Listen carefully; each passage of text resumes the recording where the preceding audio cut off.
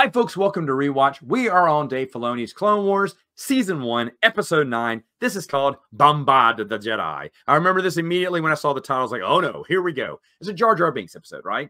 Padme goes to Rhodia. She's trying to make amends with them. Rhodians are upset because they've been attacked by pirates and the Republic has done nothing to help them. And so they're starving. They need goods and whatnot. And so she's kind of smoothing things over with her Uncle Ono, adopted uncle, obviously. But that Rhodian was good friends with Bail Organa. But what does Ono do? He captures Padme and turns her into Newt Gunray. So much for old friends. But he's mad because the Republic hasn't done anything. Well, how is that a senator's fault? Honestly, you didn't fight hard enough for us. She's not even your representation. So the whole betrayal thing doesn't make sense at all. And for a minute, she acts like he was in on it and it was a trap against Newt Gunray. But then I realized, wait, that can't be the fact. And then, of course, they do say it wasn't the fact. You know, she's just trying to help her uncle save face. But, and by the way, when Gunray comes to capture and kill Padme, he's like, oh, can we not kill her? What did you think was going to happen? What did that Rhodian think was going to happen? They're just going to hold her up, invite her over for tea? What? Don't hurt her. You're the one that you had her captured. I mean, it's kind of like, it's like Lando on Cloud City. This deal is getting worse and worse all the time because he's not getting the goods that Newt Gunray promised him. And if I was Newt Gunray, I would come with all the goods to make sure that guy is happy for giving me my arch nemesis to kill. So, I mean, but Newt Gunray's a slime ball, so he's always going to lie to the Rhodian. But that's stupid too. Anyway, So, of course, Jar Jar Binks puts on a robe.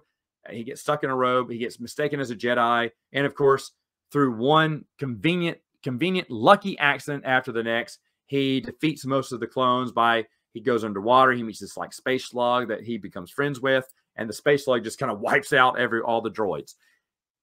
And I didn't mind it. I know I made fun of it last time I watched it. I was like, oh, Jar Jar Binks. But at this point, I'm like, yeah, let's watch a Jar Jar episode. And to be honest, it's not really that bad. I mean, Jar Jar is doing everything by accident.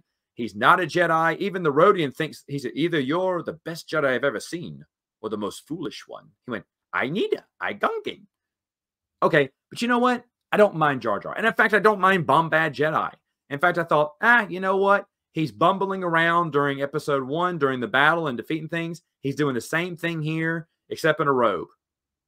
I really don't mind it. It's not a bad episode. You're like, well, man, Mike likes Jar Jar Binks. Not necessarily, but it's not as dumb as if you just read the idea for this episode, you'd be like, oh no. And when it came on, I was like, oh, I remember what episode this was. Rolled my eyes, but I actually enjoyed it. My little boy sat with me for this one too, and we were watching it together. And he was smiling, I was smiling, and I mean that's what's made for us for kids. So.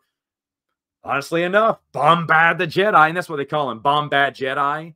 That's what the Rhodians call him, because Master Bombad, because they don't know his name. But either way, it's fun. It's a fun episode. But you know what? What did you think about the episode? Let me know in the comments below, and I'll talk to you next time.